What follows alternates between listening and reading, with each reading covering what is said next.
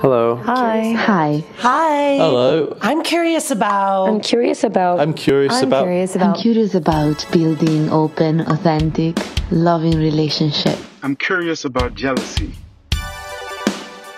I'm curious about polyamory. Does it just mean that you're fucking all the time? How can I tell my parents that my partner is already married? I'm curious about How do you know when you're too busy to have another relationship? I'm curious about dominant and subordinate relationships. I'm curious about sexual health. How can relationships evolve with people as they grow and change? The way that we try to make books is that we're actually trying to center young people's experience. So we're less interested in what adults think kids need to know and more interested in what kids want to know. Welcome to the Curious Fox podcast for those challenging the status quo in love, sex, and relationships. My name is Effy Blue. And I'm Jacqueline Misla, and today we're diving into the sex talk, that uncomfortable yet important conversation that we have with kids, often just about the time that their bodies start changing. Now, talking to kids about sex goes beyond the birds and the bees. Well, maybe let's stop saying birds and the bees to start with. Yes.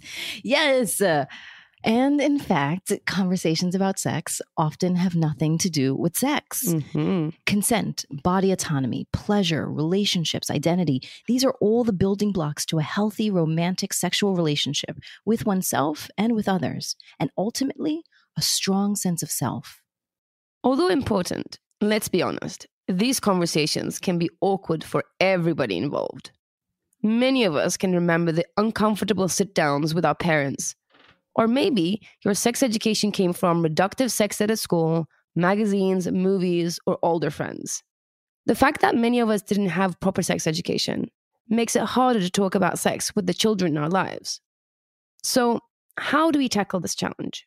First, start early, little, often, and in a way that feels age and developmentally appropriate for the child specifically. Start with the basics, learning about body parts, body autonomy, consent, feelings, and relationship skills. Keep the communication channel open and build on what you've already discussed. Second, have good resources that invite curiosity and provide safe conversation starters. We've often talked in the show about the lack of resources that we had growing up and the misinformation that we got as kids. The whitewashed, hetero and mononormative, sometimes elusive information wrapped in euphemisms and innuendos that left us feeling confused and not seen. In episode 127, The Sex Misinformation Crisis, we spoke with journalist Sophia Smith-Galler about the impact that sex misinformation has on us personally and as a society. What we needed as kids were resources that were honest, engaging, accurate, and reflective of different types of bodies and relationships. Guess what, kids? Today, we're talking to someone who has made it their mission to make the sex talk empowering instead of embarrassing. I'm Cory Silverberg. I'm an educator and an author. I make kids' books about gender and sexuality that are also good for adults and families. Along with co-author and illustrator Fiona Smith, Cory is the author of What Makes a Baby, Sex is a Funny Word, and the book that we focused on during our conversation, Sex. In addition to being a parent, educator, and author, Cory is just a lovely human being. Our conversation with them went way beyond the allotted hour, making it hard for us to cut the best parts for this conversation. So if you're a Patreon member, you can listen to the extended version of the episode at We Are Curious Foxes on Patreon. There has been many books and curricula about sex ed for preteens and teens. Knowing what's out there, we started by asking what their guiding principles were while writing their latest book. Sex. Well, there's the content, but I guess the guiding principles, the first one is just, I didn't want to lie, right? I don't want to say anything that's not true. And so what that means is there's no universal statements in this book, right? There just aren't any, in terms of like, sex is great, or sex is a problem, or your feelings are this, or this is going to look like this. I'm just not aware of any universal truths in that way because we all experience stuff differently. All of our bodies and minds are different. And so I really didn't want to say, so much sex education is very well meaning, But you read it and you're just like, and some of it might really click. And then you get to the part where it's just like, that is just not true. And it's not just that they've said some people, It's that they say, this is the way it is. Puberty is blank, or even sex is blank, right? Like, so I don't answer any question with a single answer because I don't mind people saying you left me out. I mean, I do, obviously I don't want to do this, but like people saying like, you left me out of this book, or this doesn't fit for me. That makes perfect sense. I really don't want someone to leave the book feeling like I, the author, am right and they are wrong. Because that was my experience a lot as a kid, is reading this material and thinking, oh, there's something wrong with me, right? And that's the last thing I want anyone to go away with. So that's sort of a guiding principle or practice, right? That whenever, of course, I would write, like everyone, my first draft is terrible, and I would write all sorts of sentences full of like exaggerated universals, and then it all goes in the edits. And then the other thing is disability justice. So, I mean, my work is really informed by disability justice. My life is informed by it, and being in disability community. So sort of, thinking about ableism and thinking about what disability justice looks like as it applies to every topic. I think those are kind of the biggest sort of guides for me. Mm-hmm. That makes a lot of sense to me. On our Facebook page, we'll make sure to show some pictures and some video so folks can get a sense of actually what the book looks like. But it is, when I was looking through it and I gave it to my daughter to look at, that was actually the first thing that she named was, oh, look how inclusive it is. And that was her, to say right on the cover, you can see folks with different abilities. You see, what I love also is that you use colors that are blues and reds and greens, because non-skin colors. Yeah. That was something that was when I was growing up looking at the textbooks, and I was not that color. And that's not what my labia looked like. And that's not what my areola looked like. And to your point, I then internalized, oh, there was something wrong with me, because that's what it's supposed to look like. And there's some gorgeous images of all sorts of rainbow colors of every shape of labia and areola and penis and testes. And so, first, gratitude to your point around being able to have that kind of representation. Can you talk a little bit about that, about where did that come from for you to say, I want to make sure that we show all of it? Yeah, and actually, I'll start by saying there's one exception, which is blood, because it was amazing to me that, so, whenever I start a new project, then I go and I read all the books that are on the topic. And there's like probably 20 or 30 books that kind of either include something about menstruation or having your period or bleeding, or books that are just about that. And even, I guess I started writing this 3 or 4 years ago, whenever it was, none of the books used red. Even like the really progressive ones that are like, yes, we love periods. And still, it was something that wasn't read, to say nothing of kind of the brownish red that it often is. So Fiona Smith, so my co-author and illustrator, a lot of her earlier work was about menstruation and her body and bodies in general. And because of that, she brought extra more to that chapter. And we were really clear. And I mean, as you have seen, like, it's amazing because the chapter is just full of blood, but in a way that I don't think is scary. And I have to say that I have yet to have any young person, now that the book's been out for a few months, say this freaked me out. The thing with the skin colors is actually, that's just how Fiona has always done people. So even in her adult art, she really hadn't drawn for young people before. Most of her work is for adults, and some of it is quite dark and intense. A lot of it is around mental health and, again, body image and stuff like that. But she just kind of, this was her mode, and I like it. And I don't know, I really need to ask her what her answer is so I can just give her answer. But my understanding is that her work is both very real in the world and surreal. And we want it to be that, right? So we want it to be fun and funny. And, the approach to sex ed so often is very biomedical. It's very, it's a science lesson. That's fine because it is in parts. That's kind of all we ever get, particularly kids, to like the worlds that you guys inhabit and talk about so much. Like, not many people think about starting a sex ed lesson around how we structure our relationships, right? It's like how our baby's made, and how does your body develop? What's the bone develop? And your frontal lobe, et cetera, et cetera. And it's like, that's real, but it's actually not the most relevant thing to a young person's life, even though I can see how it's important.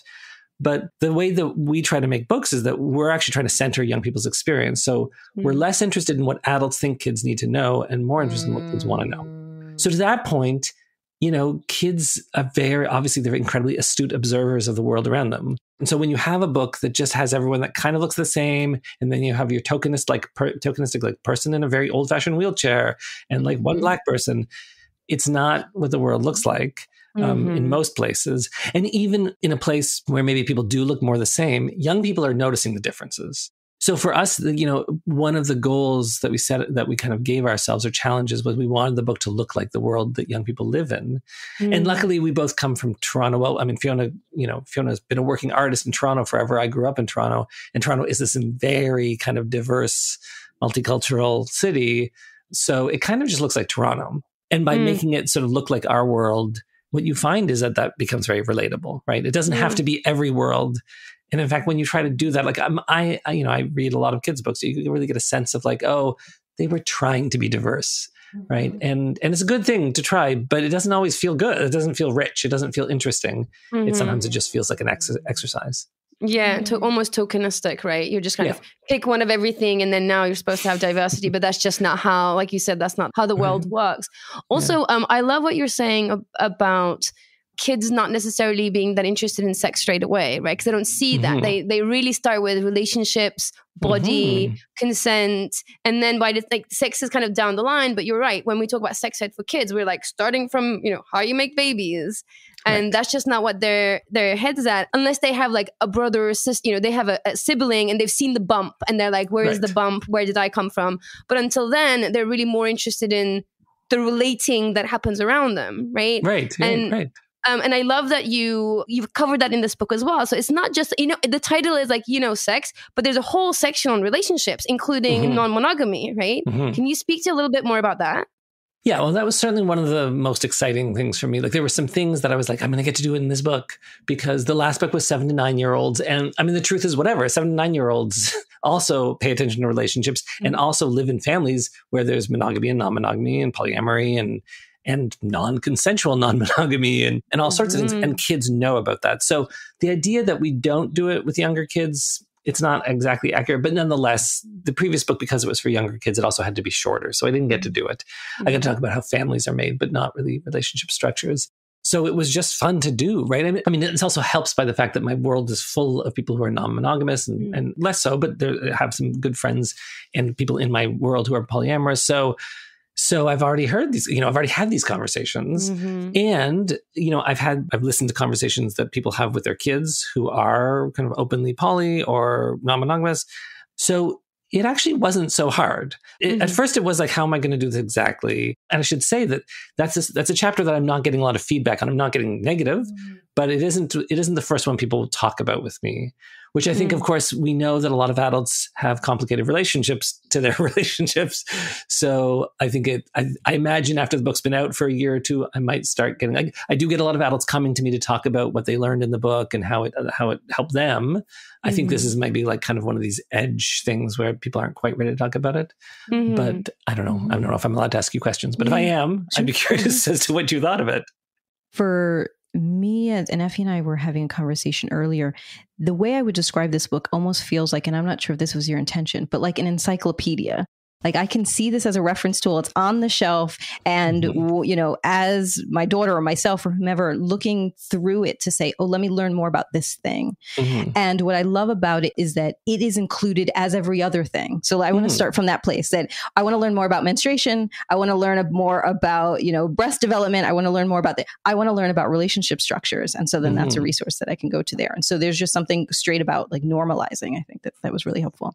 And also, I think the variety of structures that were offered to them, right? There's like, there's like humorous side of it with the aliens and they kind of say, look, relationships come in all different shapes and sizes. And let me show you all the different, like, you can take it to the moon, literally. You can take it to the moon. Right. And I like that it is, especially on the relationship side, on the polyamory side, it's showing normal expected conversation, but just in a different construct, right? So it really, I feel like it's really normalizing it and saying, hey, like, there's all the different ways that adults make up relationships, and it's all okay. And you might see it this way, you might see it this way, and it can go crazy. But ultimately, as long as there's like communication and understanding and talking about your needs and all that kind of stuff, it's all the same, and it's all okay. And I appreciated that. I'm glad to hear that, because it was the sort of challenges when you start thinking about who the audience is. Of course, we know we have some young people who will have parents who are non-monogamous or polyamorous and they know about it. And so it's not an unusual thing. It is the way that their families are. Right. And we want those kids to feel that their families can be centered. And also we know that for some kids, it'll be absolutely brand new news, right? That there are kids who are, depending on the age and where they're growing up, who really have only ever heard of monogamy, right? Monogamy or cheating. And so sort of how to do that. The thing that I was kind of happiest about, and it came in a later draft, was realizing that, so at the end of every chapter, we have questions. And this is sort of to the point of your podcast. This is, to me, is the most important part of the book, which is sort of developing curiosity. So part of the goal for me of sex education is not that people learn information X or Y, but that people's curiosity is ignited and that they know that it's okay to be curious, that curiosity is never bad, right? The way that we need to ask questions in a way that are boundaried and respectful, but our internal curiosity is something that can guide us and tell us about who we are, right? Because what you're curious about says something about who you are. So I loved at the end of writing that the chapter and then having those questions, I realized that we could just ask the question, when you think about relationships, do you imagine what kind of relationship you would want? Because the thing that was stressing me out a little bit was that because this is for kind of puberty age kids, it did feel a little further ahead of where many of them are, right? So except for the kids who are learning, who get to see their families reflected. So that's very important. I'm happy that my friends who have kids who are polyamorous or non-monogamous now have a book where they're in the book. That feels very good. For the rest of the kids, I know that many of them at like 9 or 10 are not thinking about relationship structures yet, which is partly why. So for us, I love, Effy, what you said about the aliens. For us, part of the reason to do that was to kind of add that element of like, it's in the future. So so even like, because again, I never want a kid to think like, oh, am I supposed to know this, right? Is this something I'm supposed to be doing? We want to be clear that like we're sharing information and maybe it'll be relevant to you and maybe it won't. It doesn't need to stress you out. But so this idea that I really love this invitation for kids to imagine the kinds of relationships they want. And again, to the point of like making all relationship structures that are consensual and respectful, giving them equal value. The question is not, do you want to be monogamous or polyamorous, right? The question is like, what do you want your relationships to look like? And we know this. I mean, I have a lot of teenagers in my life now, and I don't know if you guys do, but you know that like they're remaking everything, right? Yes. So there's lots of teenagers that describe themselves as polyamorous, right? Who are dating and may or may not be having any sex, but dating in all sorts of configurations that are wild. I mean, I'm 52 years old, so for me, it's wild and amazing that they're doing this, and they're doing it differently than we're doing it, which is great. Yeah. Sure. Two things that you mentioned stand out. One is, I do think that having, to your point around planting the seeds early, whether or not now they're in a place of thinking about how to design their own relationship, but starting to have conversations that build on each other so that when it is time to have that, it is not a brand new concept that blows them away. We've already had the conversation established that you can love anyone, that you can identify as anyone, that you can love multiple people, that all of those things are possible. And I think that's the other thing that I want to note based on reading the book and this conversation is what I appreciated about that chapter, and all of it is it exists without opinion. That everything exists as consider this, right? Which is a real value for us here. Is here's an option, here's another option. Your body may look like this, but it may look like that.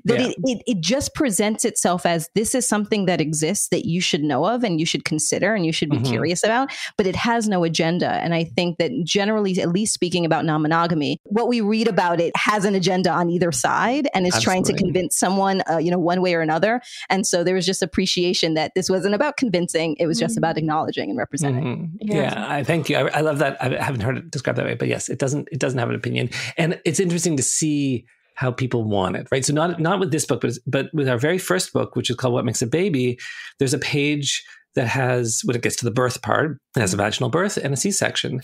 And that was important because a lot of people have C-sections and they have scars and they don't always have the opportunity to explain what that scar is to their kid. And so it should be in a book.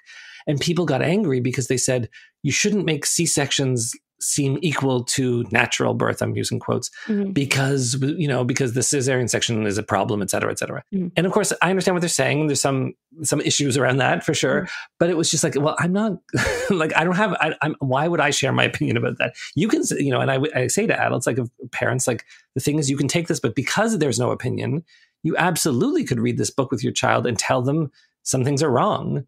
And use it as an example to, narrow their options. If that's what you're doing as a parent, there's nothing that says you can't do that. Yeah. The other thing I think, especially with the non-monogamy piece, is that even though kids themselves and their families might be monogamous, more and more they're coming across families, their friends' families that aren't their the basic traditional structure. And I think just knowing that those things exist out there, I think also allow kids, even from the most traditional families, to be able to relate to kids with non-monogamous families, polyamorous families, blended families, other structural families. So it doesn't feel like something is wrong with them, which can, I can imagine it stops bullying, it stops all the things that can happen. Hopefully. Hopefully. It puts it on the table, which is, of course, it should be. I mean, again, and this is the other thing, is part of what the book is just doing is it's just like making things, like the things that we try to make invisible, I just want to make visible. Right? Yeah. Like we know this. I mean, this thing around, I mean, I feel like it is starting to shift, but like having been in these worlds for decades, like I've known forever that so many people are not monogamous. And it just feels like still there's this kind of lie about the fact that no, most people are monogamous. Like, I mean, maybe, I don't know. I mean, we were having this conversation around gay families yesterday. We've been, this idea of the monogamous heteronormative family is being challenged with the gay marriage and gay families, and kids with two moms, two dads, two parents.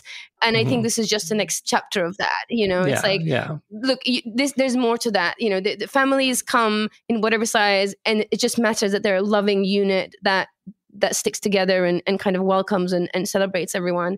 And I think this is just like building on that, and we should just keep building on it and expose kids as much as we can to what they're going to come across in their lives. With that in mind, I'm curious to what are the main differences in the way that we talk to adults about sex and relationships and kids? I think we do it badly with adults, and we don't do it great with kids either. But I think if we try to do it with kids, so the thing is, adults constantly tell me that they're learning stuff from my books. And I think it's because, first of all, none of us got the sex education we need or deserve. But also, most adult sex education is, it's okay. It's fine. By that, I mean like something that's set out like a curriculum or something, right? So your podcast is a form of adult sex education. Yes. It's a lot better than most of the curriculum that's out there because it's very, first of all, the stuff for adults always assumes that we know something, right? And of course, when you're writing for a young person, I don't make that assumption. I don't make the assumption that a young person knows why we wear clothes during the day. I think it's perfectly reasonable for a very young person to ask, like in my books, as they do in the second book, why do we have to wear clothes anyway? Right. And we should start from there. We start around body autonomy from that kind of question. So I would say the big difference, I mean, maybe I'll just say this. For me, there's not a big difference. So the way that I talk to young people and the way that I talk to adults, the difference is kind of maybe the density of information, right? So if you look at the three of our books, the first book is 32 pages and it's like, I think 800 words in total. So it's almost like a poem. It's about where babies come from. The next book was like 149 pages and has a little bit more information. And then this third book is just dense. It's like a graphic novel. There's so much visual information. So it's sort of like how, as people get older, often they have more ways of taking in information. And then when they're younger. So I think there's that. Just as you're noting that, I think one of the things that I experience in terms of adult education is it feels like it has an opinion or it's a means to an end. Yes. I'm going to learn about my genitalia so that I can orgasm or so that I can please my partner or so that I can, as opposed to just to learn, to know, to have to see what the options are available. That I think that's one of the things that for children, it is, let us teach them the biology about it. And for adults, it's let's teach them how they use their parts in order to bring them, closer in their marriage. And that's it. That is a much better answer than the one I gave. Thank you. And I'm going to add to it by saying, except a lot of education for kids does have an agenda, which is be monogamous, be heterosexual, and be normal, right? So don't be queer. And so that's like, don't be trans, don't be non-binary. So my good friend and colleague, Bianca Laureano, and who I work with a lot, she talks a lot about adult supremacy.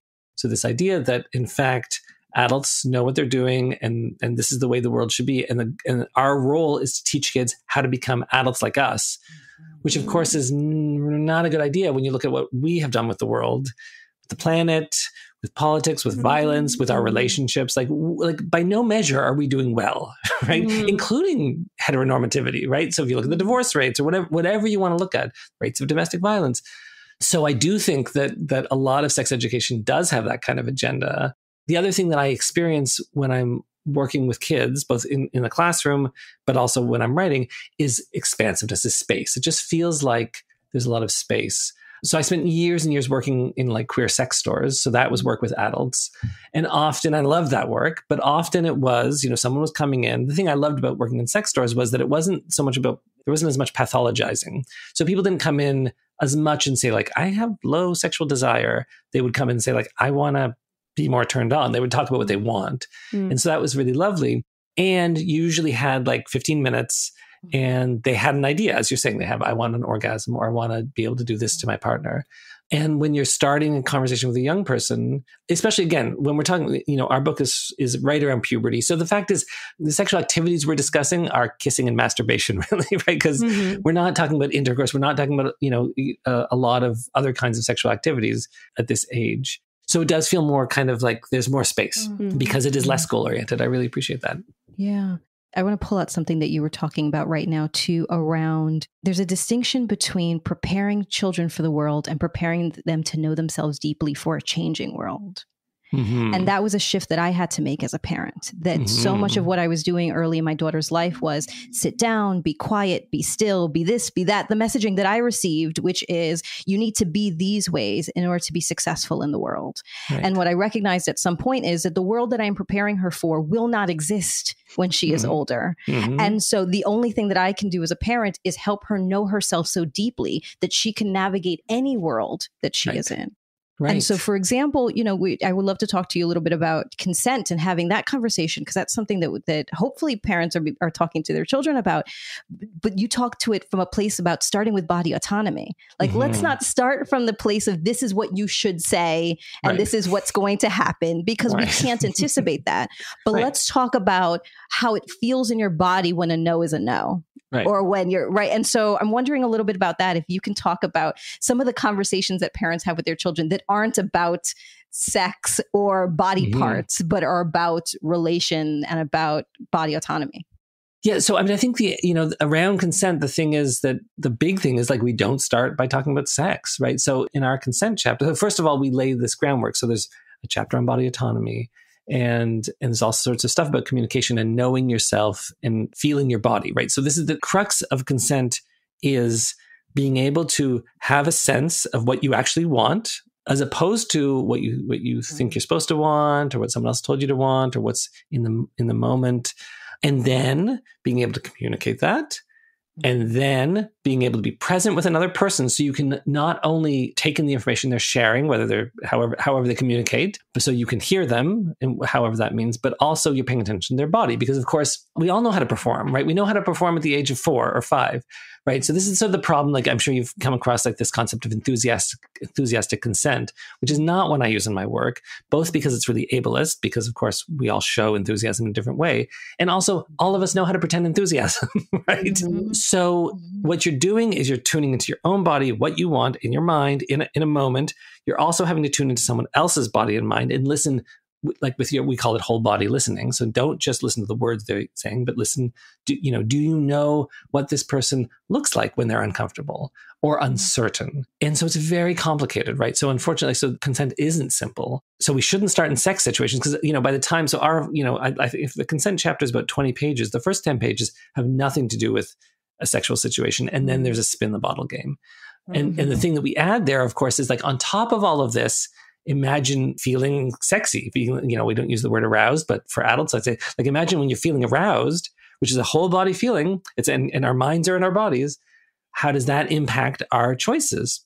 The scene starts with a classroom, and one kid says, Cooper asks Mimi if he can borrow a pen, and she pauses for a second, and then she says, yeah, here's a pen. And the teacher says, like, that was just consent, right? Because someone asked for something you wanted and needed, you thought about it, you made a decision, and then you acted on that decision. So that's one piece of it, is like just looking for the consent in everyday life. Now, the complicated thing for parents is that most of the examples with our younger children are examples of non-consent.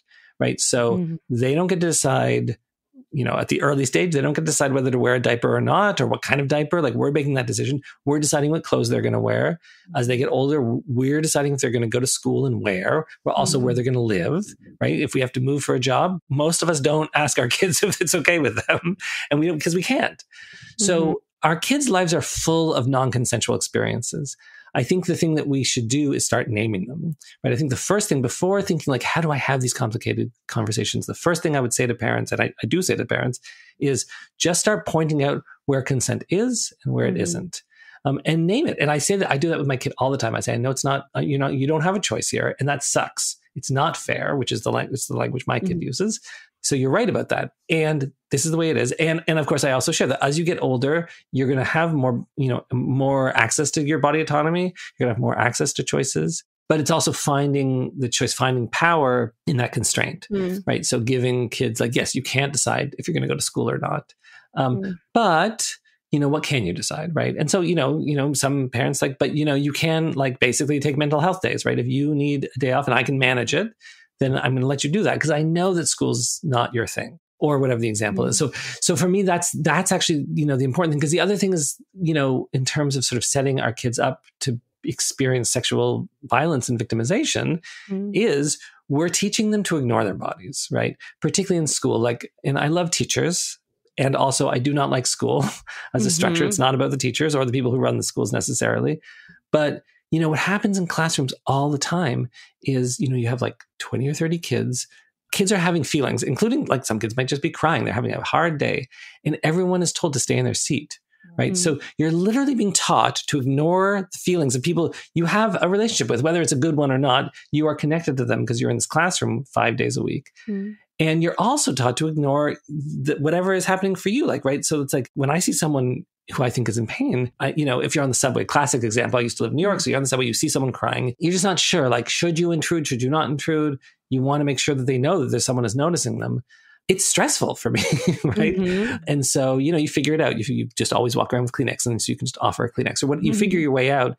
But our kids are being told not to reach out to other people and also to ignore those signals, to ignore their instincts. And that is not good, right? And then they're teenagers, and the ones who choose to explore sex are exploring sex, and they're not very good at like dealing with consent. And it's like no surprise because we don't give them a lot of opportunity to practice. Yeah. I don't have any kids, so Jackie's got hands-on experience. I just have like book knowledge. But one of the things that I'm sure that's not 100% true. I'm surrounded by I'm different. I'm surrounded by kids, and I do actually. I'm like the aunt to all the kids, right. and they love me, and because they get their questions answered, like I'm the one they come to because they know they can ask anything and they'll get an answer. So that I am that person.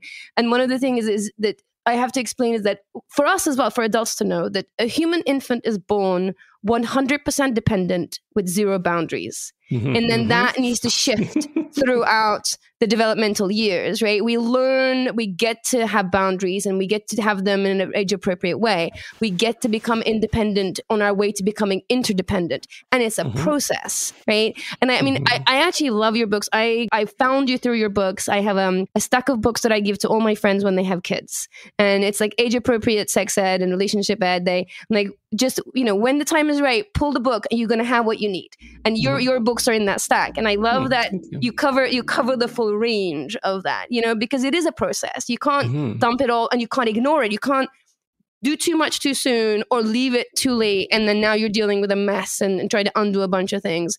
And I think just realizing that it is a process is one of the things that I love about your book, that it honors the process. And it never stops, right? Like the thing I like love about what you guys do and talk about is that it's such a good, the relationship stuff, because adults don't want to always talk, and it's not always appropriate to be talking about sex. The topic of sex and sexual activities is not the one that you share necessarily with young people. Right. So relationship structure is, right? And I think it's such a perfect, I think, again, one of the lies that I think we tell kids over and over is that adults have it all figured out. Right. And of course we don't, particularly around relationships. So getting to see adults who are talking through how should our relationships be, and being open about the fact that like this thing that I was offered as a young person does not work for me. And I can actually do something different. I think it's the modeling that young people deserve. Yeah. in the spirit of normalizing experiences too, as a parent, I want to name, it can be very uncomfortable to watch your child practice consent. That is the thing you want them to do. But when you are the recipient of the no, that's really challenging. Yes. Oh my God, yes. And so there's two examples of things that I started to do with my daughter when she was young. One was tickle game. So I would tickle her and she would say, at any point, she would say, stop. Immediately my hands had to move off of her. And that was a part of the game, because then she would be tickled by that and say, go. And then we would tickle again and she would say, stop.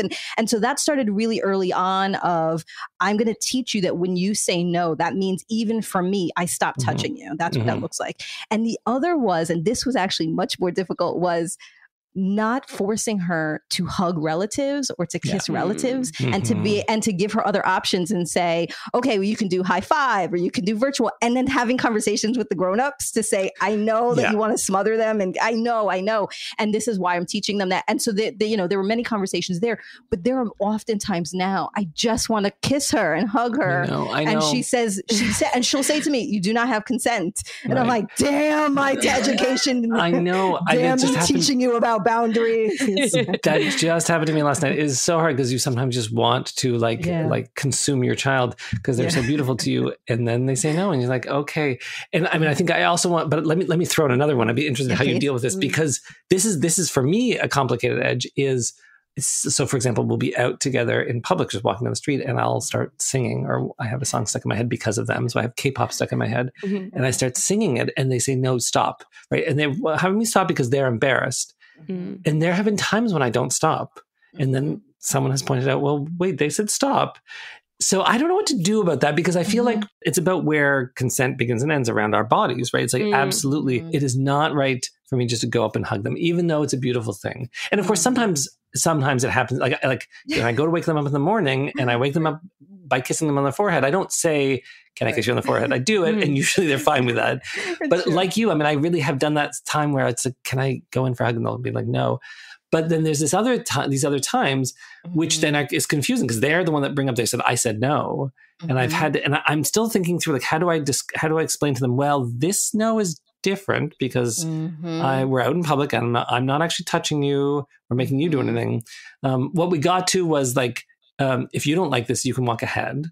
Have you had any of those kinds of moments where you're like, all the time. Wait a second, I'm not going to listen to that now. Any of the things, right? No, particularly the songs that she's interested. I should not then also be interested in those exactly. songs. No, that's wildly embarrassing. But it's also embarrassing if I'm listening to music that she doesn't listen to, because that's old-fashioned music.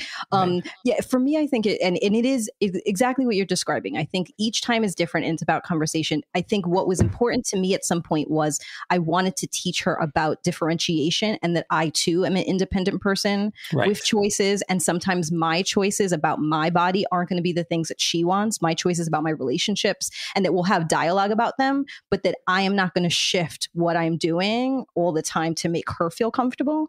And so my daughter in particular has sound sensitivity. And so sometimes I'll be singing low and she'll say she'll tighten up and say, like, the whispering is bothering me. That makes sense. That's about like, there's something happening in your body there, and I'm going to adjust now. But if I'm joyfully singing a song as I'm cooking and she's embarrassed by that, often my case is my statement is, just let me be me. You can go be you in a different space. Right, exactly, yes. I'm going to sing this song because it brings me joy. If it doesn't bring you joy to see me joyful, if there's no compersion here, that's okay. There are other spaces where you can find joy. Right, find joy elsewhere.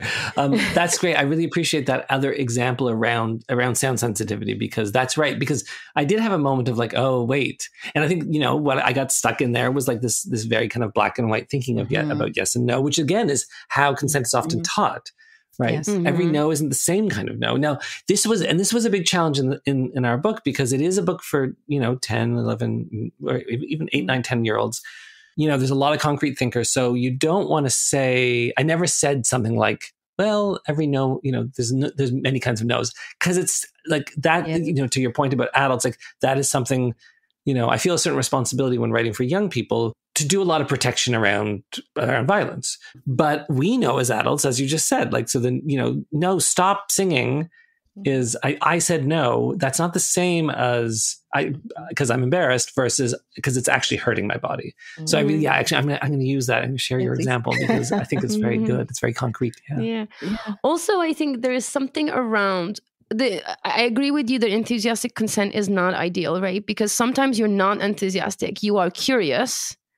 And you don't know if you want something or not because you've never experienced it, right? So at some point, you're going to have to try it. So how do you negotiate? And maybe, how do you negotiate? Okay, can we break this down? Like, I want to have a go. Am I sure and enthusiastic? Not really. Am I curious? Hell yeah, right? Yeah. So how do you allow for curiosity? How do you allow for flexibility? How do you allow for changing your mind? How do you allow for experiences that you're not sure, but you want to find out about, right? So it gets the binary, the enthusiastic yes or hell no, dissolves really quickly when you're dealing with real life stuff, especially for youth who just don't know. Like they just don't know. Exactly. It's not the way that consent is taught doesn't work. It almost doesn't apply to people who haven't tried things yet, right? So how do you know if you're going to want to kiss someone? So that's the thing. It's where we're doing a disservice because we're not making it real life. Yeah. And as a parent, again, I think I'm so glad we're talking about this. At every moment, if you're a conscious parent, there are forks in the roads everywhere. And I'm constantly, so for the example that came to mind, Effy, as you were sharing that is with food, right? I don't want that because that doesn't taste good. And I'm like, well, you haven't tried it yet. So you don't know whether or not it tastes good. And it's like, well, I want the standards, right? I want pizza or chicken nuggets or mac and cheese or hamburger. Like, give me the standard. I don't want any of that. And in that moment, there's one side of me is saying, well, her body is telling her what she wants. I need to honor that. The other side of me is saying, well, but it's my job and responsibility to expose her to different things, right? She can't just have ice cream because that's what her body wants. She needs to have protein. And so like, there's this battle that's happening live and in that moment. And every time the strategy will change. And so, at some point when she was younger, there was a rule or an invitation that she had to put something in her mouth, try it, chew it a few times, and she could spit it out if she wanted to, but at least try the thing or take the bite of the thing once, and then you can make a decision after that. Or I'm going to cook this meal. If that's not the thing that you want, you're now old enough to prepare your own meal. So this is the thing I made. You can go figure something else out. But there is no one answer to it. And if you're standing there in the midst of a moment and feel conflict, that is normal. And we're all doing the best we can. Well, that's the thing. But it's hard to act. Like, I just don't know. I never know what to do. Yeah, we have this like, no, thank you helping. Like you have to have a no, thank you helping, which is just try it. But that's also such a good example. And of course, it's also happening when we're busy and tired. And so we're not in the best position to be like, how can I maximize this as an educational moment? Yes. And we're not talking right now about sex per se. No. We are talking about this is all a part of the conversation. It is all the building blocks to that. Exactly. Yeah. Because it is about bodies, right? I mean, that's the thing. It's like, it's very connected. It's like she is making this, she's telling you something about her body. You are responding, and you're also responding with a bigger context, which is you happen to know. Like, it's so funny with kids though, because of course, like you may have a sense like they're going to love this new food because it's so salty and they love salty foods. But of course, if you present it as something they're going to love, then they're probably not going to love it. And so it's very complicated. It's also interesting because they all have different reactions to different people, right? Sometimes, because like we were saying, I am the cool adult that they get to ask questions and they want to share what they're listening to and they want to know what I'm doing and they want to try the things I'm doing. And it's often exactly what their mom is saying, right? But because it's coming from me and not mom, it's suddenly excited and interesting and all the things, and they're much more willing to try. So it also depends who you're dealing with. Right.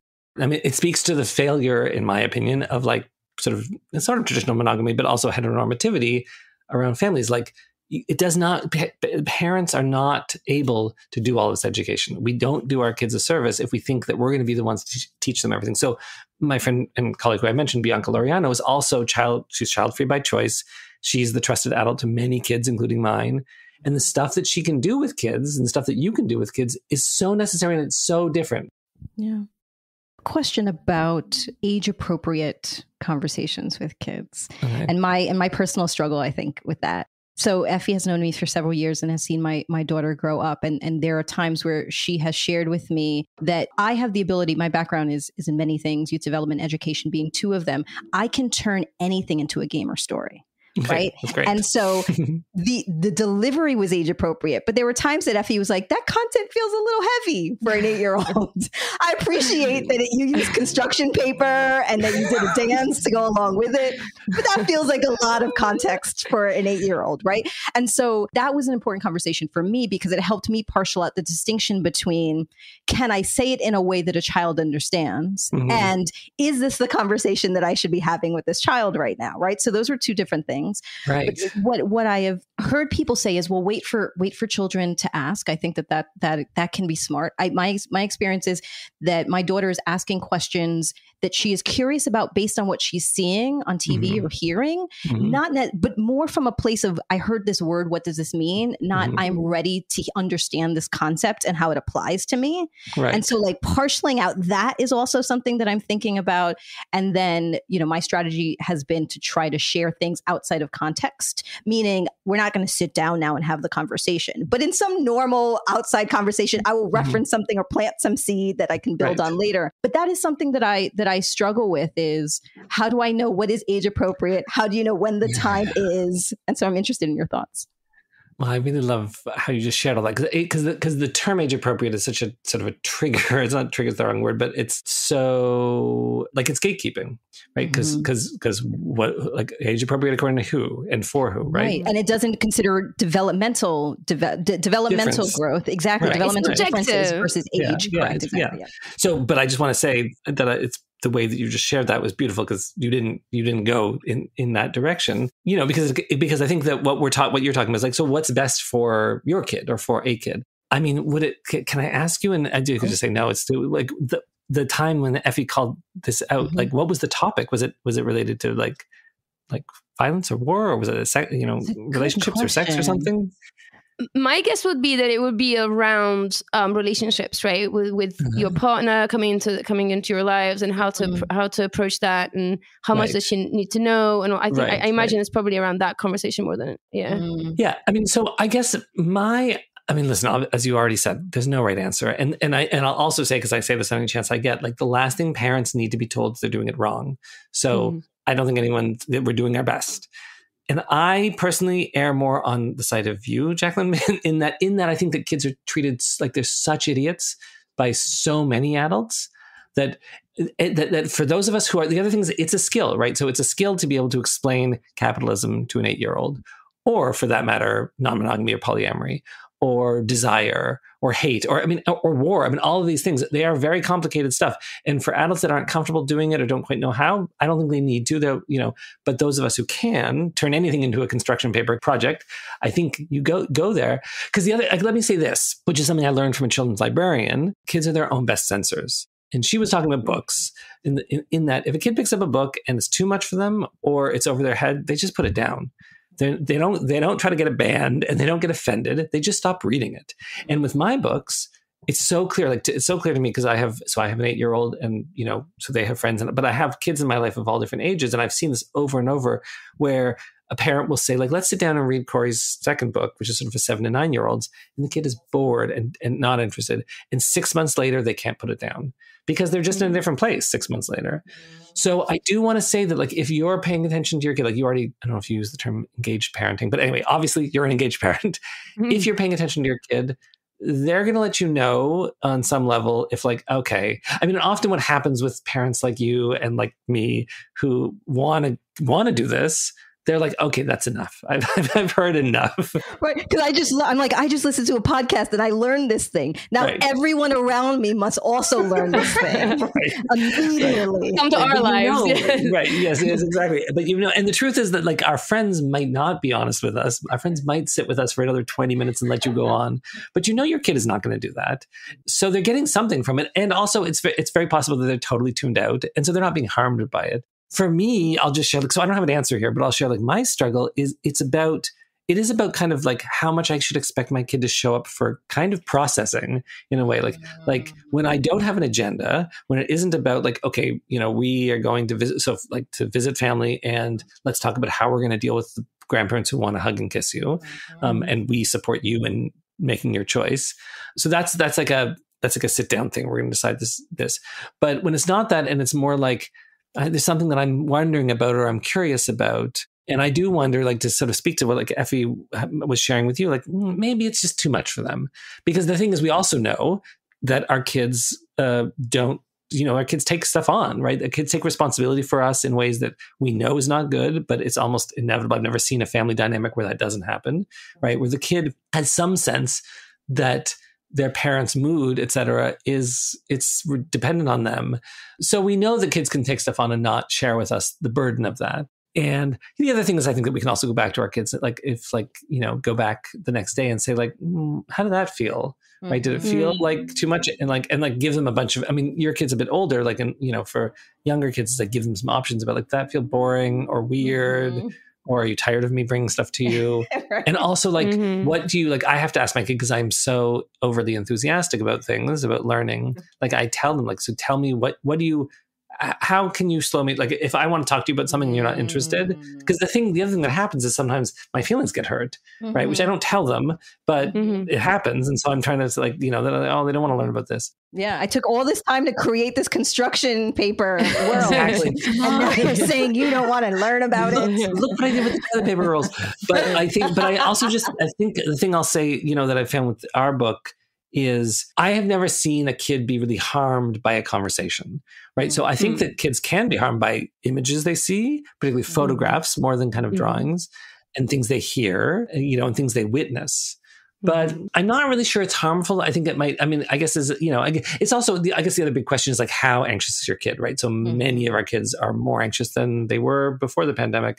And so for people who have, I was just doing this talk for parents, and one of the parents asked this question, and then their second part was like, and how do I deal with that with a severely anxious kid? And I was like, as someone who has a lot of anxiety, it like really melted me. But yeah, so that's the other thing, is you have a sense of like how much your kid can handle. Also, I think, it changes from kid to kid, right? Jackie's kid is very vocal. And even I think when... No wonder, I'm shocked. Right. How did that happen? Right. And I think she's not she's not afraid to say the unpleasant thing, like she did look at your book. So Jackie did give your book, and she did have a look, and she said, yeah, some parts of it made me feel awkward. She was like... I'm not ready to look at genitalia. And she was able to sort of say, that part isn't for me, right? And I think there's a kid who can do that, and there's a kid who can't do that, right? And I think you just need to know your kid, know thyself, and know your kid, I guess. Right, right. So we have gotten to know ourselves better through your book, and are interested in getting to know you better with four questions that we have to end our conversation with you. And we ask this first question to everyone, but frankly, I think that you are the best person to ask this question, which is, what is one piece of advice that you would give to your younger self about love, sex, or relationships? So I think the advice would be to know that you can have intimacy without sex, and you can have sex without intimacy. I think that even though I was raised by a sex therapist with a lot of this, I did not know that. And many years of my early adult life, many like in my 20s, my life would have been different and a lot better if I had understood that. Beautiful. Love that. That's so good. That's so good. Okay. What is one romantic or sexual adventure on your bucket list? Yeah, I don't have one. Because my bucket list would be like, all my friends have housing, and we get to live near each other as when we're near the end of our lives. That would be mine. Nice. Yeah, that's nice. Love that. This feels self-evident, but I'll ask the question anyway. How do you challenge the status quo? Difficultly, I will say, right? Even though it's my job, it still feels like I still feel uncomfortable when I know that some people don't like what I do. So how do I do it? I do it, I guess my experience, I do it by just trying to be as much of myself as I can, right? So to actually be honest, right? Which is always hard, because I know that I'm weird, like I'm queer, and that's just another way of saying I'm weird. And so sharing the ways that we're weird is really helpful, as it turns out, because it helps other people, talk about how they're weird too. Best answers that I've heard to that. That's great. I love it. That's funny. Last but not least, we are a curious bunch around here, and we are curious about what you're curious about lately. I am curious about where human people fit into the incredible kind of divisiveness in, I guess, the United States. So right now I'm living in Canada, but it's all North America. People are so mean to each other and are being so violent to each other. And so we know that there are people who are violent, and also we know that lots and lots of people are not, right? And yet they're making choices, like including here. This is not actually about, to be very clear, it's not like only bad things happen in the United States. People make choices through who they vote for and the kinds of language they use. And I guess I am genuinely curious about, like, so I guess I'm just curious about that, in that, like, it's hard for me to imagine. It's not hard for me to imagine a small group of white supremacists making a lot of noise. Like, so I know that's how book banning works, that it isn't the majority of people or parents. But then you can, because it's so overwhelming, you can start thinking like, oh my God, there's so many people who are just being so hurtful and wanting to control other people. And so I guess, yeah, I mean, I have curiosity about that. I guess I have, curiosity about, like, how do we get somewhere else, right? How do we move towards liberation? And maybe the answer is just like, there's going to be like things are going to keep getting worse and worse, and then it'll get better. But yeah, so I guess I have a lot of friends who are abolitionists who are teaching me. And so I have this, and because I'm queer, like, I have a real interest in imagining a different future. And I am curious about how we get there, right? I think it has to do partly with my age. Like, I'm 52. So I don't have that, I have hopefully some years left, but it's not like I'm 20. So yeah, I'm curious about that. And then, the other thing I'm going to say is I'm actually now just very curious about both of you. And I'm going to share that because having this book come out, I do a lot of interviews, which I don't like, mostly because it's just people asking me questions. And I'm genuinely very curious about people. And so I got to be on Fresh Air with this host she was amazing. It wasn't the regular host. And she was great. And she was very, like, warm and generous with her questions. But it's like, she was all business, as she should be. It's like this, national show. So then you just get off and it's like, I don't know anything about her. And it's also not appropriate. Like, I'm not going to email her and say, like, now can I ask you questions? Because, like, it's her job. So anyway, so because you asked, I'm just going to say, like, this is the problem with these things. Because, like, I have 100 questions for both of you, but it's now 11, it's time. So it's time. Well, please come back. Yeah. Right. And also official invitation to have conversation that is not recorded. I'm just happy to be in dialogue with you. Very good. Okay, that's right. It doesn't have to be recorded. No, I'd love to just be in dialogue. This has been such a fantastic conversation. It's been fun. Cory. Yeah, really, really, really enjoy you. If you want to learn more about Cory Silverberg, visit their website, corysilverberg.com. or find them on Instagram and Twitter at Cory Silverberg. If you want to tell us about the awkward sex talk that you got as a kid, want to share resources that you've used with your children, or just want to connect with other Foxy listeners, head to Facebook and join our Facebook group at We Are Curious Foxes. Our beautiful website is filled with reading lists, blog posts, and past episodes that can help you indulge your adult curiosity about love, sex, and relationships. Visit us at wearecuriousfoxes.com.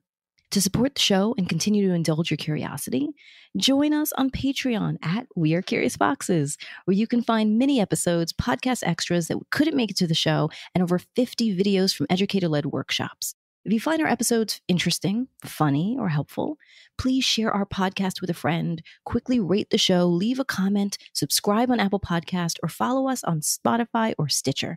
This is only going to take a few seconds of your time, but it's going to have a big impact for us. And let us know that you're listening by sharing a comment, story, or question. You can email us or send us a voice memo to listening@wearecuriousfoxes.com, or you can record a question for the show by calling us at 646-450-9079. This episode is produced by Effy Blue and Jacqueline Missler, with help from Yağmur Erkişi. Our editor is Nina Pollock, who magically transforms the awkward into awesome every episode. Our intro music is composed by Dev Saha. We are so grateful for their work, and we're grateful to you for listening. As always, stay curious, friends. Full start. Okay. Fox. Hold on. Good morning, Alexis. Sorry, I'm in the middle. Curious Fox Podcast is not and will never be the final word on any topic. We solely aim to encourage curiosity and provide a space for exploration through connection and story.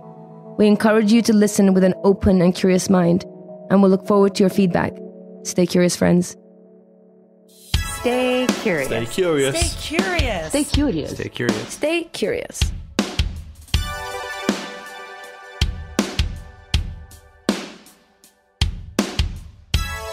Stay curious.